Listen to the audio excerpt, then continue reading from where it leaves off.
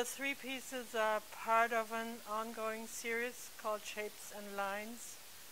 Abstract word, abstract title on purpose.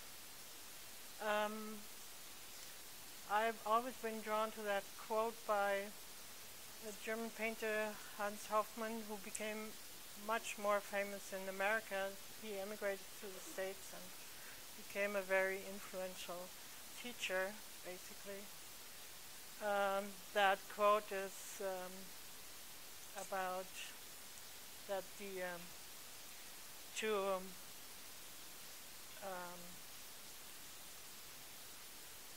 that the ability to simplify means to eliminate the unnecessary so that the necessary may speak.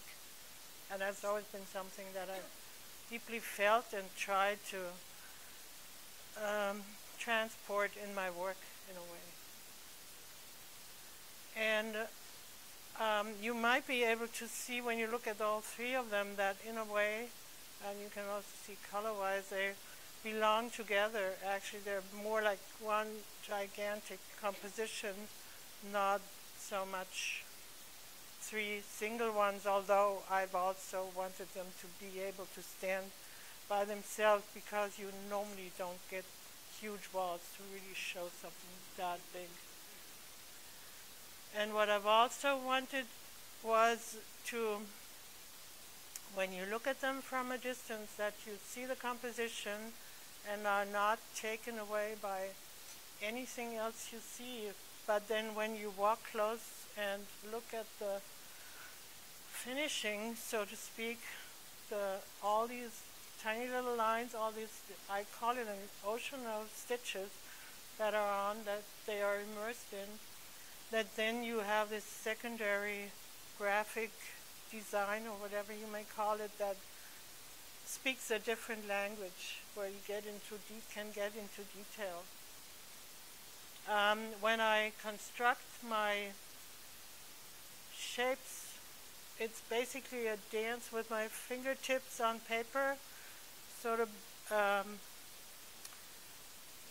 subdividing certain plane into only shapes, not really looking for foreground and background, but looking for the beauty of the shapes. And that kind of each shape really becomes perfect in a way that it doesn't take away.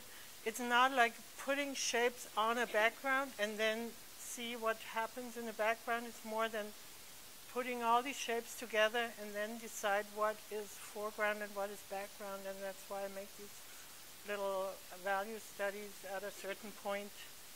Because once I start cutting into my huge pieces of hand-dyed fabric, and by that also really trying to find the exact right piece, one that slightly changes color, looks painterly, looks like a watercolor almost, then, well, not only that you must not spoil it, because there's only one piece there that really has that transition, but also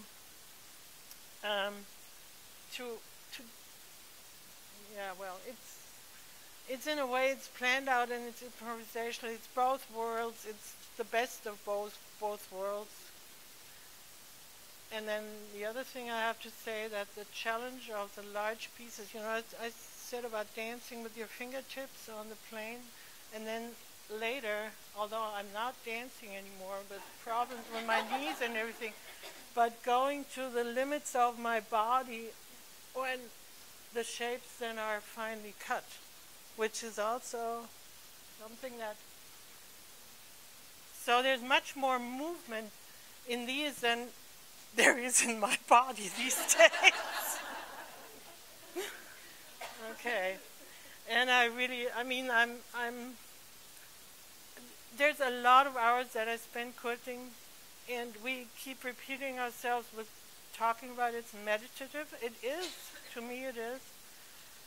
And I'm always No, well, let's say with all the hours that are in there and me seeing every little square inch of my fabric, of my whole composition again, it becomes like you make this, then you're distanced to it for a while, then you gain it back. You gain back the very personal relationship to the piece, and it seems like then after about 100 hours, I can let go. It really feels like that. Unless the package takes too long to arrive, then you get nervous.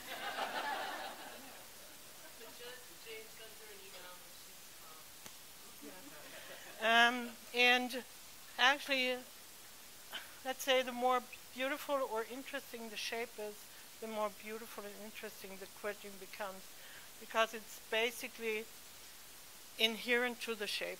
It's sort of an echo of the shape, where I go from the outside to the inside, and it finds its own center point, and then I go back around to the outside again.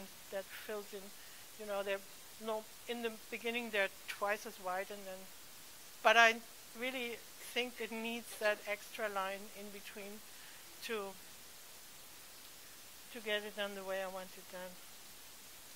So that's basically what I have to say about my work.